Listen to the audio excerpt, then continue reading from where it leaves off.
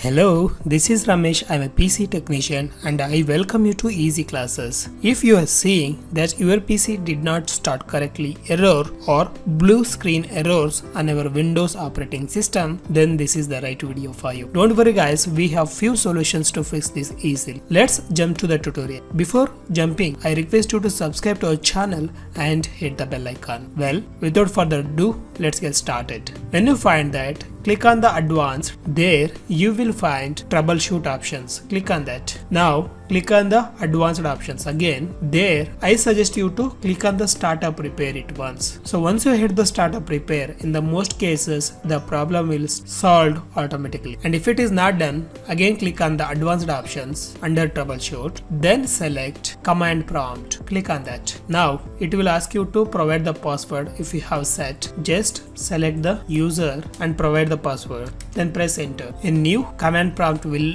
open. There you need to follow few commands with me. First type C:, then press enter, then type dir, press enter. If you found the program files and other operating system files under C drive, then you can continue with the C drive. If you don't find these, just change the letter like D:, then press enter and type dir to see the files. Guys, you can see I don't have any files under D drive, but in the C drive I'm having these operating system files. So I switch it to back to C drive and type dir to ensure again. Now you can find 8 directories are listed in the C drive. Now you have to type cd space /windows /system32 /config. So this is the path of the config folder. Just press enter. Now we have entered the config folder. Now type md space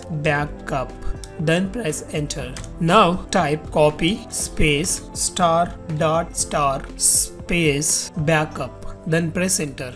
Now you can see we have backed up and copied the 10 files. You can see the file name here. Okay, after that you have to type cd space regback. Now we have entered the regback folder under config folder. Now type dir to make sure whether any files are located in that. You can find there are 2 directories has located and you can find the size also. Now type copy space *.* space ..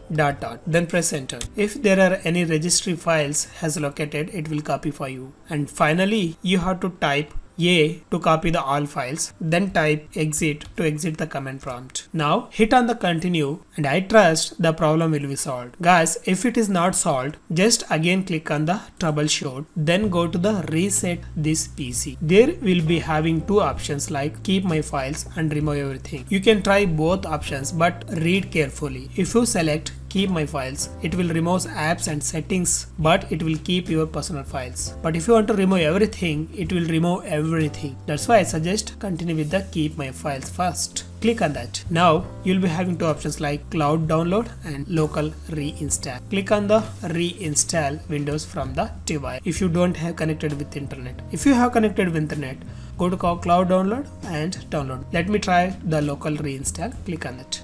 Guys, it may take up to 30 minutes, so just be patient. Now we are ready to reset this PC. Before resetting, it will show you, it will change settings back to their default, keep personal files and reinstall Windows from this device. And also it will remove all apps and programs that don't come with this PC. That means if you have installed any softwares, it will remove.